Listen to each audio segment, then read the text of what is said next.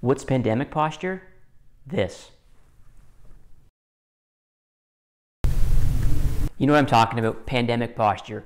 We slouch forward, we roll our lower back forward, our shoulders come internally rotated, and our head shoots forward. This posture is from hours behind our computer or in front of a TV, and we've been doing more of that in the last 2 years than we've ever done. In this video, I'm going to show you 3 stretches or exercises, I guess we could call them stretchercises, that's going to help reverse your pandemic posture to help you feel, heal, and function better. Stay tuned.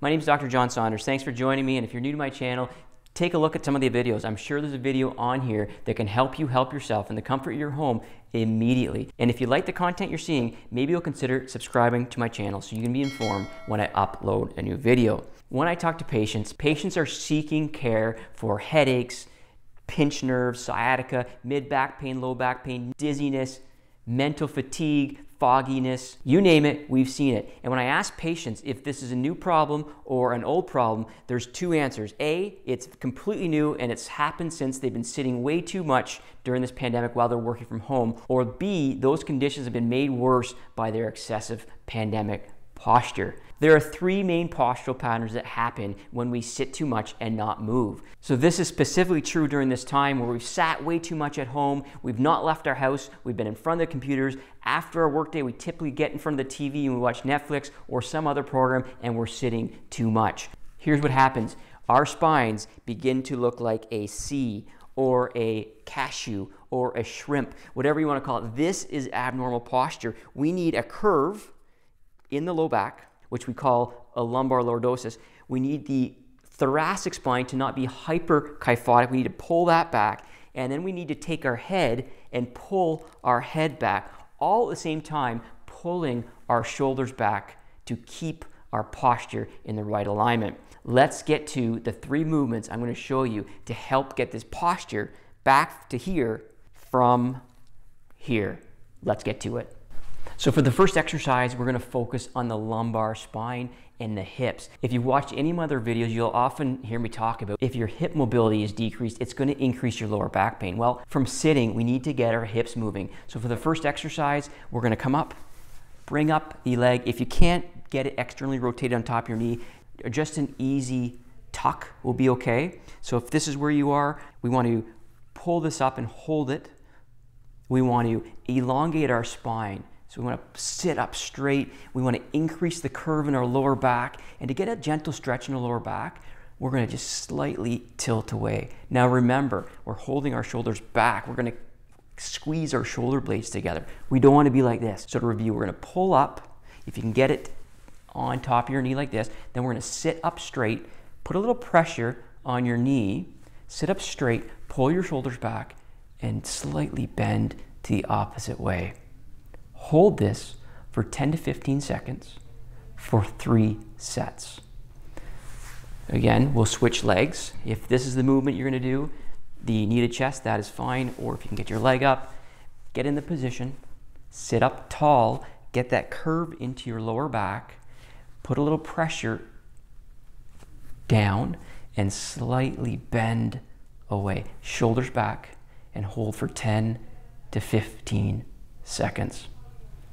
So 3 sets on each side will take you 45 seconds to a minute, so about 2 minutes of that stretch. That is stretch or exercise number 1. Key points: shoulders back, head neutral, sit tall, get the curve in your lower back, and then perform the stretch. For the second movement, what we're going to do is our feet are going to be flat on the ground. So this is our posture.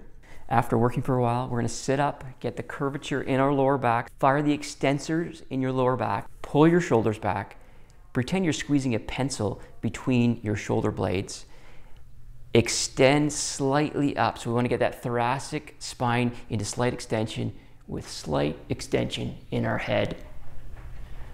We're going to hold this for 10 to 15 seconds for 3 sets. Again, we want to reverse the posture, so we're going to come up, get the lordosis up, sit up tall, pull our shoulders back, engage your rhomboids between your shoulder blades, slight head extension, slight thoracic spine extension, and hold. We'll do this for 3 sets with 10 to 15 second holds. That will take you another minute. Okay, for the third and final stretch or exercise or movement, it's probably my favorite. One of the main reasons why I like this one the best is because it gets you out of your chair. So this is going to be a modified stretch. I'm going to walk you through this so you can feel what you're supposed to feel during this stretch. We're going to start on our elbows. And what we want to do for this is just being in this position helps restore the lumbar curve and stretches out the low back, which feels great. But for this one, we want to make sure we're worrying about our internally rotated shoulders. So for this one, we're going to be on our elbows. We're going to screw out our elbows, almost like a screwdriver. We're going to screw them and really open up the front of the shoulders.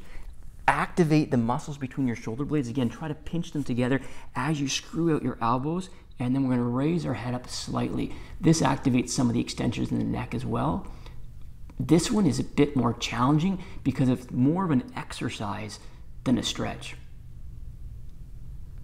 So you're going to hold this for 15 seconds or so for 3 sets. In between your sets, just come down on your chest. Rest your chin on your fists. Take a few seconds. Breathe through your belly and relax. If you feel like you're not getting enough stretch on your elbows, you can get up on your hands. Again, the same thought process is we want to get some curve in our lower back. We want to screw our arms into the floor, externally rotating our shoulders, pinching our shoulder blades together, and then slightly extending our head. This one feels fantastic, and it is the complete reversed position of that hunched forward pandemic posture. So that third movement adds about another minute. So we're about 4 to 5 minutes. For 4 to 5 minutes, get out of your chair 3 times a day, and I can tell you, you will notice a massive change in how you feel, in how you heal, and how you function. Remember, your best posture is your next posture. We need to move. We're designed to move. These exercises will go a long way in helping you reverse the discomfort of that pandemic posture, but you still need to be posture aware.